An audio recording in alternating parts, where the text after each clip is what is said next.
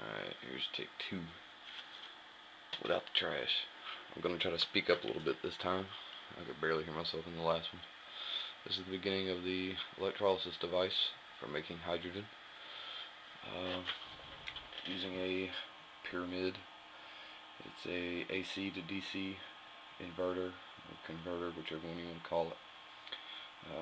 Actually bought this for gold plating, dual purpose.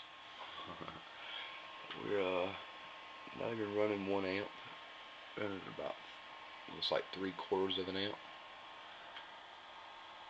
at about 13 volts. And here's the device. It's real basic. That's 2 spoons.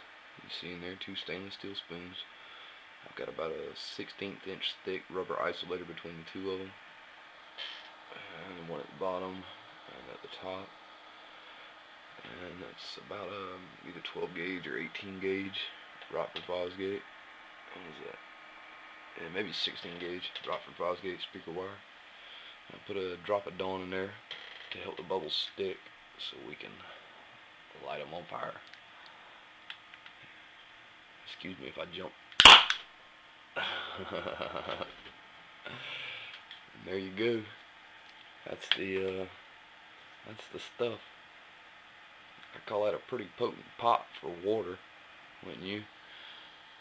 And for all those TGO guys out there, I think that's a pretty good demonstration. I mean, if that stuff don't help a car run better or get better gas mileage, let me not say run better. If that doesn't improve gas mileage, I don't know what to tell you. But that's it for now. See you on YouTube.